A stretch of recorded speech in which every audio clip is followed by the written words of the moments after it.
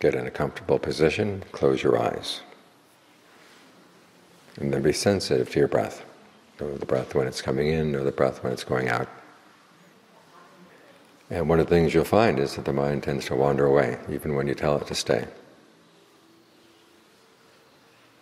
When you think about that, that's kind of scary. This is that day of the year when they try to get you scared of ghosts and goblins and witches, things that go bump in the night.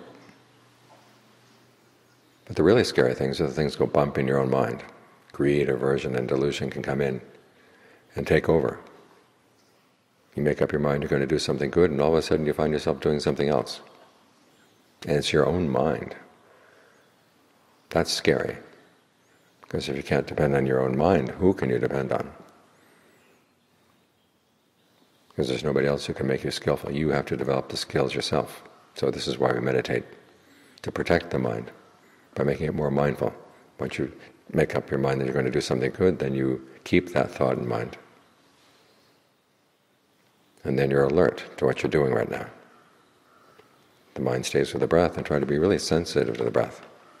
And the breath comes in, the breath goes out, you know it's coming in, you know it's going out.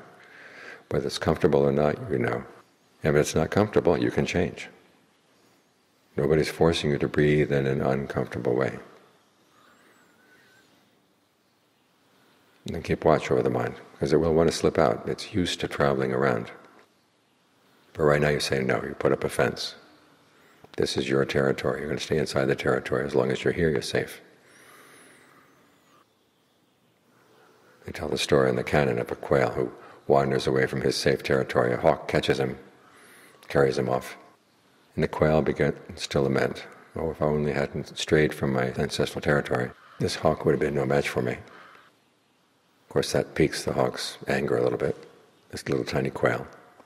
What does he think it is? So he lets the quail go. He says, "Go ahead, go back to your ancestral territory, but even then you'll be no match for me." So the quail goes down to a field that's newly plowed with lots of stones, stands on top of one of the stones and starts taunting the hawk, "Come get me, you hawk, come get me, you hawk." The hawk swoops down. Just as it's almost ready to catch the quail hides behind the stone. The hawk can't break in time, and it runs into the stone and dies. Okay, the hawk here stands for all the unskillful thoughts going through the mind, all unskillful urges going through the mind. If you've got a good, safe place, you're safe from them. Your mindfulness and your alertness can protect you from them. That's your safety. As for things outside, remember, whatever spirits there are in the world, okay, they're suffering. You have to have compassion for them. If you have compassion for them, they're not nearly as scary as they'd like to make out to be. What you've got to worry about is your own mind. Have some compassion for your own mind. Have compassion for your own happiness. Because happiness comes from where? It comes from your own actions. Your actions come from your mind. And if your mind is out of control, who knows what's going to happen? But if you can gain some control over your mind, then you're safe. Once you've taken care of this, you've taken care of the biggest danger in the world.